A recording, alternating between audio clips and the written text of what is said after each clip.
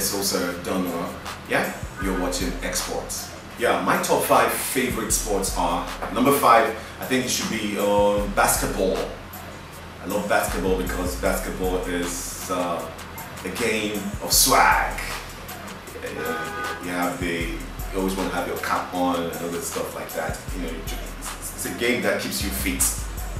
And if you do it, you have swag. People will look at you and that guy's got swag. You know, want to dribble, you know, that kind of thing. So once in a while, I go on court and I play basketball. And so that's my number 5 sport. And number 4, I think should be handball. Handball.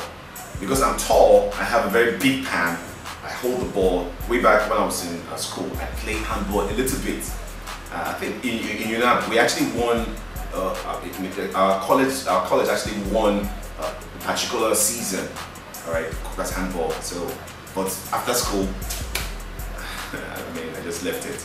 So my number 4 sport should be handball, and then number 3 should be football.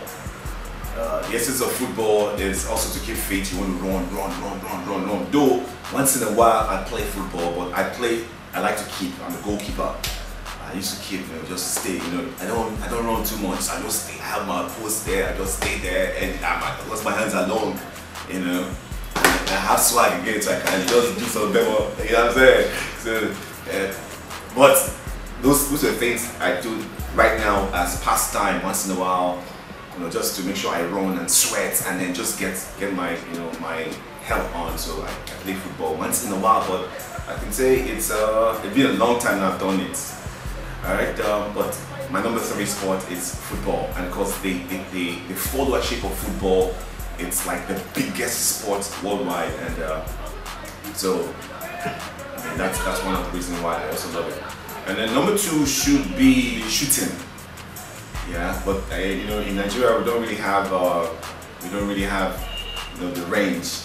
But once in a while when I travel, I always go to the shooting range to just put the gun and then pow, pow, pow. You know, I like to shoot a lot, and then just check how balanced my hand is and check my precision. So those are some of the things. That's why I like to shoot. Alright, like a cowboy. You want to see how fast you can be, and then you want to see how you can actually target something and get it. So my number 2 sports should be shooting, and then my number 1 sport is drums, golf. I'm telling you, you know, it's a sport where you meet the top echelons, the creams of the society.